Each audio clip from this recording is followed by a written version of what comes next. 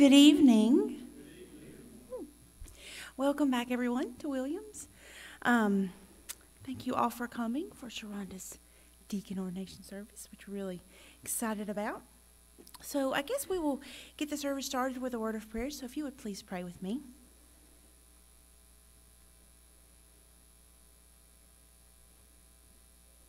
Heavenly Father, we thank you for such an awesome day. Thank you for the beautiful weather that we have received, and thank you so much for the service this morning. And thank you for getting us all here safely back for this Deacon Ordination service. We thank you so much for Sharhonda and just her bright smile that she brings to our church family. And we just are so excited that she's willing to serve here at Williams as a deacon. And we know she will do a great job, but may we be there to support her and love her and help her in this new journey. We ask your blessings on this time and this service. In your name we pray. Amen.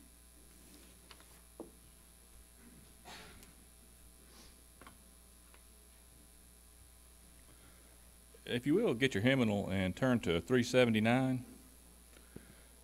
Let's do the first, second, and fifth stanzas of Take My Life and Let It Be. First, second, and fifth. Let's stand as we sing.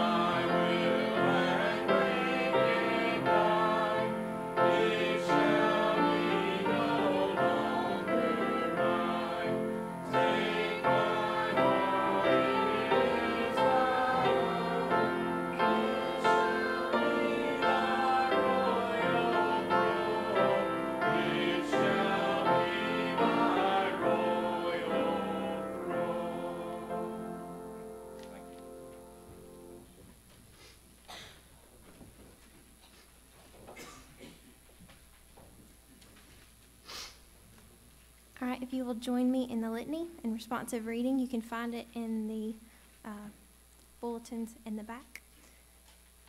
Come, all that are blessed, inherit the kingdom prepared for you. I was hungry, and you gave me food. I was thirsty, and you gave me something to drink. I was a stranger, and you welcomed me. I was sick, and you took care of me. Lord, when was it that we saw you hungry, thirsty, a stranger, or sick? The King will answer, just as you did it to one of the least of these, you did it to me. Thank you.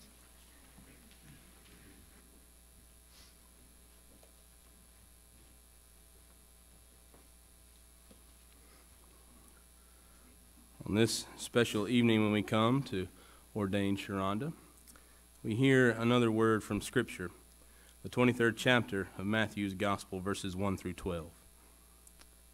Then Jesus said to the crowds and to his disciples, "The scribes and the Pharisees sit on Moses' seat. Therefore do whatever they teach you and follow it, but do not do as they do, for they do not practice what they teach. They tie up heavy burdens, hard to bear, and lay them on the shoulders of others, but they themselves are unwilling to lift a finger to move them. They do all their deeds to be seen by others, for they make their phylacteries broad and their fringes long. They love to have the place of honor at banquets and the best seats in the synagogues, and to be greeted with respect in the marketplaces, and to have people call them Rabbi. But you are not to be called Rabbi, for you have one teacher, and you are all students. And call no one your father on earth, for you have one Father, the one in heaven. No, nor are you to be called instructors, for you have one instructor, the Messiah. The greatest among you will be your servant. All who exalt themselves will be humbled, and all who humble themselves will be exalted.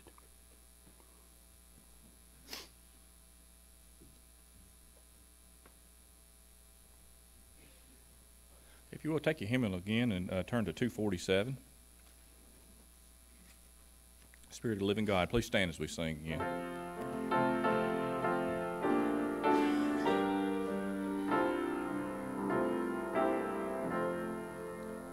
Spirit of the living God, fall fresh on me. Spirit of the living God, fall fresh on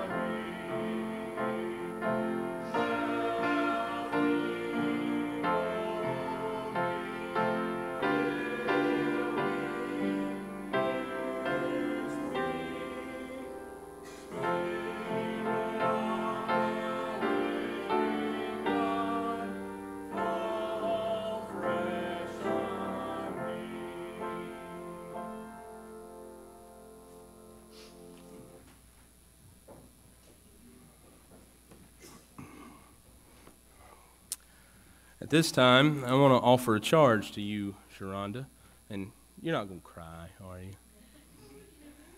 Oh, okay. I know it wouldn't be you if you didn't, right? And so, well, I'll try not to make you cry, okay?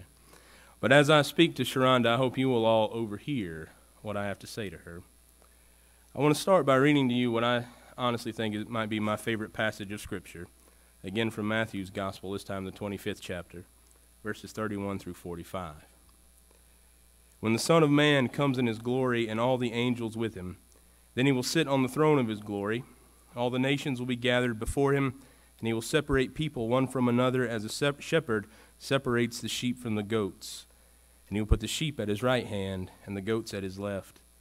Then the king will say to those at his right hand, "Come, you that are blessed by my Father, inherit the kingdom prepared for you from the foundation of the world. For I was hungry, and you gave me food. I was thirsty, and you gave me something to drink. I was a stranger, and you welcomed me. I was naked, and you gave me clothing. I was sick, and you took care of me. I was in prison, and you visited me." Then the righteous will answer him, "Lord, when was it that we saw you hungry and gave you food, or thirsty and gave you something to drink? And when was it that we saw you a stranger and welcomed you, or naked and gave you clothing? And when was it that we saw you sick or in prison and visited you?" And the king will answer them, "Truly I tell you, just as you did it to one of the least of these who were members of my family, you did it to me." Sharhonda, those words remind me of you in many ways. You see, on occasions like this, one often hears words written by the Apostle Paul in his first letter to Timothy. That's a fitting passage, I guess.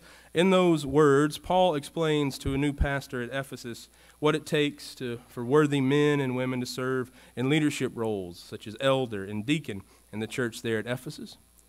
And that particular text begins in chapter 3 at verse 8 with words like this: "Deacons, likewise, must be serious." And then it goes on to list the traits of a servant leader in the context of first century Ephesus. And that passage is a fine one if one wants to talk about exhorting deacons in the midst of ordination.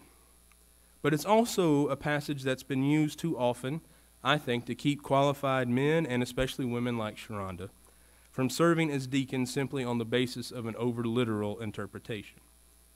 So today, Sharhonda, I want to charge you not with Paul's words, but with the words of our Lord that we've heard from Matthew 25.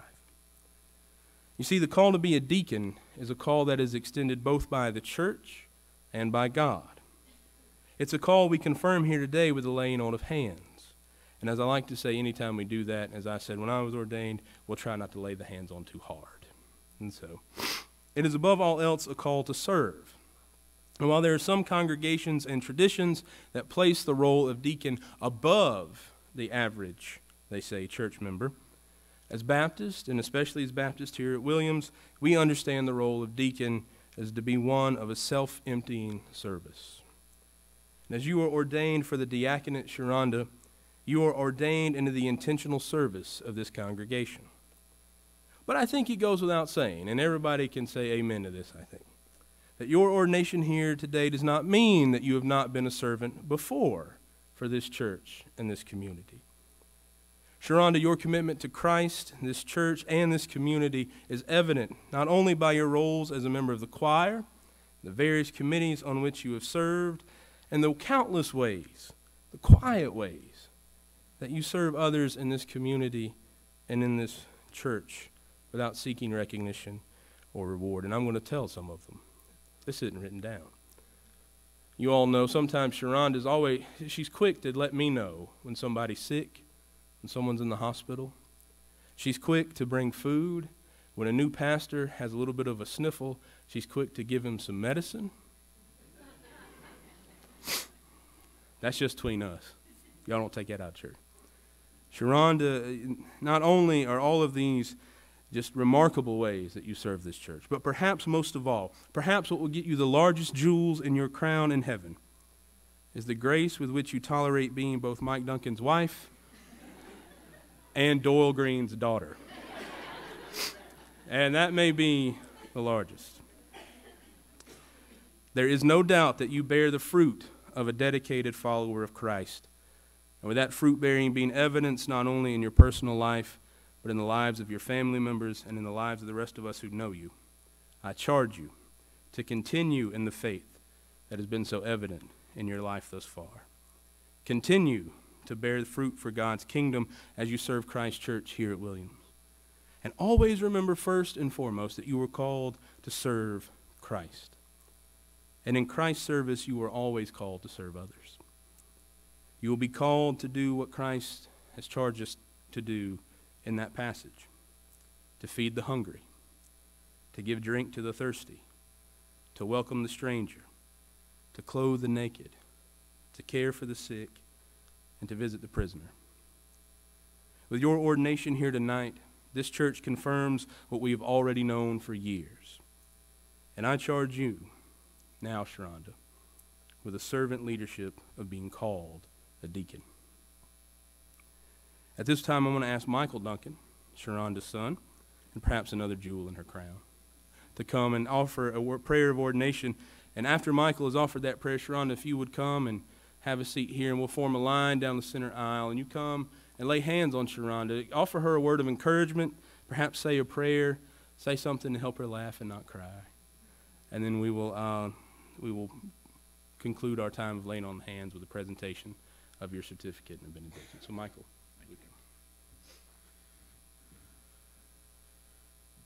Over the past few years, many years ago though, really, we had a few people who were involved with Jacksonville State's BCM. And so every year at the awards banquet, there was a award that was given. It was the Matthew 25 award. And so I think tonight's reading and emphasis on that's quite fitting. So let's pray together.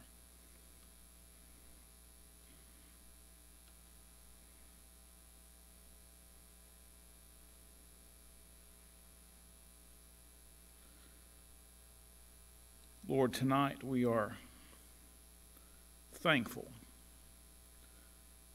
for servants that say yes, who say yes to your call, who say yes to helping brothers and sisters, who say yes to providing welcome to strangers, who say yes, Lord, to what is asked of them. And so tonight we are equally thankful for a church family who recognizes when those individuals say yes. We're thankful for a church family who also will say yes to one for whom many would say no. And so, Lord, tonight we are thankful for Sharhonda Duncan. We are thankful for the many roles that she has played in our lives here at Williams, as friend, as choir member, as teacher in the community, and for Emily and I, the privilege and honor of calling her mom. We are thankful.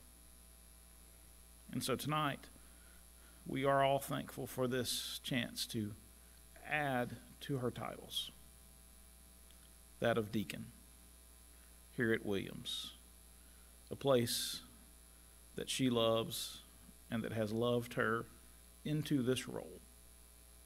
And so, Lord, we ask your blessing upon her and upon this church as they serve together. For we pray these things in Christ's name. Amen.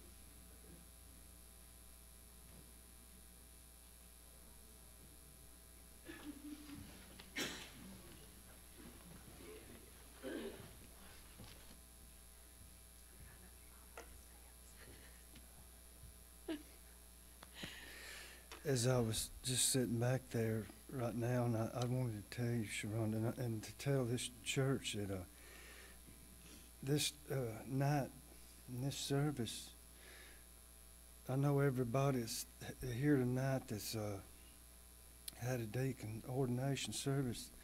Those times where where all these people come down and give you words of encouragement is something you'll carry with you the rest of your life. And it's I just want to say what a great service these are, and to say that on behalf of the First Baptist Church of Williams and all these people here tonight, I wanted to present this certificate to you, Sharhonda, and thank you, and thank our Lord for nights like this and for people like you.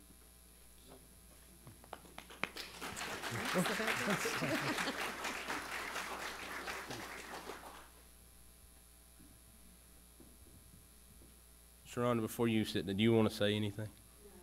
I didn't think. And I want you to notice, Duncan slunk off before I could say anything to him. So, I mean, I don't know how to take that, Mike, but we'll talk later. No. Sharhonda and Mike, I think it goes without saying how much we all appreciate Mike Duncan and that sort of team that they form in our community, and what they do for us here at this church goes not only without saying, but there aren't words to say it. So, Mike, this is also a night where we thank you as well, not to steal your thunder, Sharhonda, but we also thank you, Mike, for all that you do. And so tonight, as we have heard not only words to Sharhonda, I hope they are words that we all hear from our Lord and take them to our heart and see them in the example of Sharhonda and all of our deacons. Those of you who are here who are deacons, who are actively serving or perhaps are inactive. May those words mean something to you as well, and may they shape who you are. May they shape all of us as we go forth from this place tonight, encouraged by the presence of the Lord among us. So let's pray together.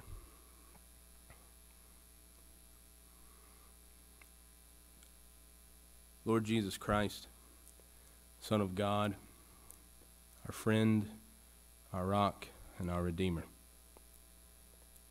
Lord, tonight we are, as we have said so many times and yet not enough, thankful for Sharhonda Duncan. Thankful for all of those, Lord, who have answered your call to vocational ministry. Thankful for those, Lord, most of all, who have answered the call to serve as deacons, or those who are not on the payroll, those who give of themselves, Lord, in ways that go above and beyond the call that you give us all. Lord, we thank you for the humble service that they give, and pray, Lord, that you encourage us all to aspire to such service, to follow in your footsteps and in your teachings. And so tonight, Lord, as we have been encouraged in this service by your presence here with us, may it go out from this place with us, into our homes this evening, into our lives each day this week. May you encourage us and empower us by your Holy Spirit, Lord, to be those people, Lord, that you describe in Matthew 25. And may we do it, Lord, with a righteous humility, to where when we see you and we see others, we serve. Go with us this evening, we pray, Lord Jesus, in your holy name. Amen.